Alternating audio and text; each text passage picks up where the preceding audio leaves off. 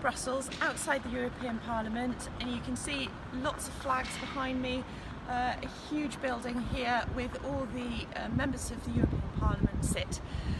I've been having a lot of conversations today and yesterday about the role of the UK, the future relationship with the EU, and what the impact of Brexit is on the rest of the EU, and on our communities and our services, and on our people.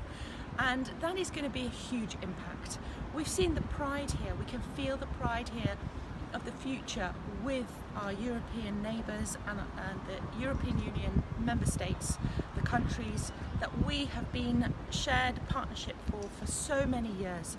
We're about to lose all that. We're about to lose our European Union citizenship. We don't want that. Our children don't want that. We need to find a way through. We need to find a way out of that, and that is not Theresa May's blindfold Brexit or a bad deal or a no deal.